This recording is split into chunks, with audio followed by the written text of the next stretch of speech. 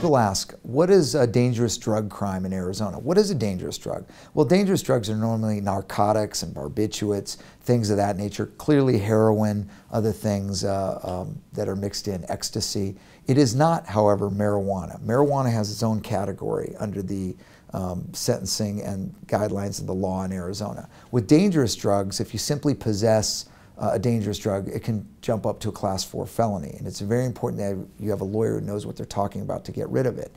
Now, if you're possessing your prescription, clearly that's not a dangerous drug. Let's say it's a prescription for Vicodin or a prescription for oxycodone or something like that. If it's somebody else's prescription, then you're possessing what's known as an illicit drug, because you don't have the script for it, that happens to be dangerous. Now, a legal drug would be heroin. That also happens to be dangerous. But if you're charged with any dangerous drug crime, contact us immediately and we'll see what we can do to help you out.